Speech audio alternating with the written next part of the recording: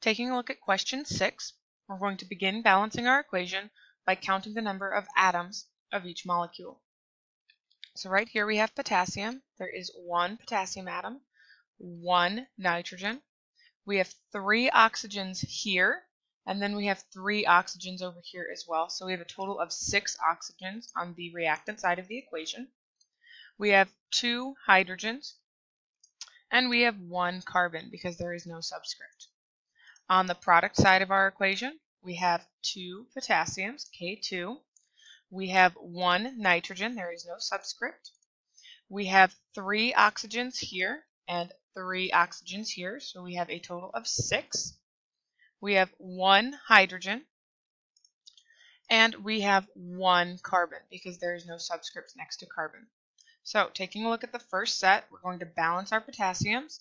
We have 1 on the reactant side and 2 on the product side. So we're going to say 1 times blank equals 2, which means we're going to change this to be 2, which changes potassium to 2.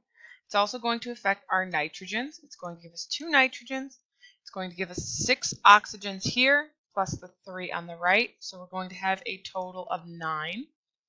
And these are all the molecules affected by adding in this coefficient. Now we're going to move down to the next one. Nitrogen is 2. Nitrogen on the product side is 1. We're going to change this so we have 2 nitrogens. That's going to change this to 2. It's also going to affect our hydrogens and our oxygens. So we're going to have 2 hydrogens by adding this coefficient. And we're going to have 6 oxygens. 2 times 3 is 6, plus the 3 here is going to give us a grand total of 9. If we check across our reactants to products, 2 potassiums, 2 nitrogens, 9 oxygens, 2 hydrogens, and 1 carbon. This equation is balanced.